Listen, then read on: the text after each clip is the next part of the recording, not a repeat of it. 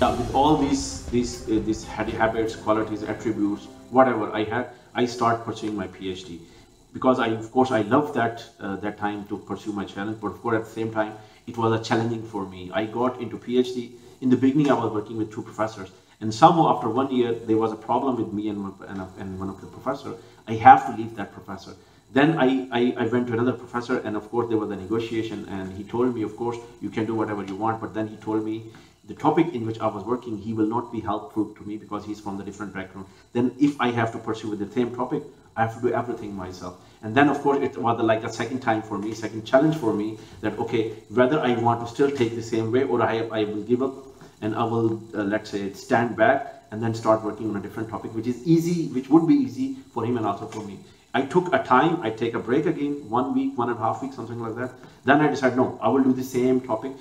Whatever it will take, I will not give up, and I will do this. This is how I then let's say, based on my previous experiences, I started to convert again this happening into possibilities, and possibilities into results and goals and everything. After that, of course, I started to believe so much in myself, in my abilities, efforts, and of course, for the instincts of turning things into possibilities and possibilities into goals and achievements.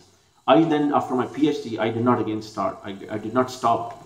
I did 4 postdocs in last 7.5 years almost.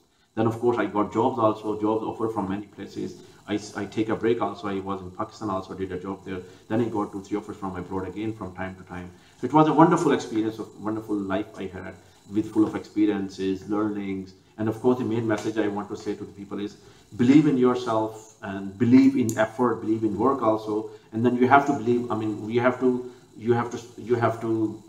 lead your life in a way that there should be believe inside you that you can make it happen. You can make it. Everything is possible, only you have to put in the effort which is equivalent to the result of that possibility.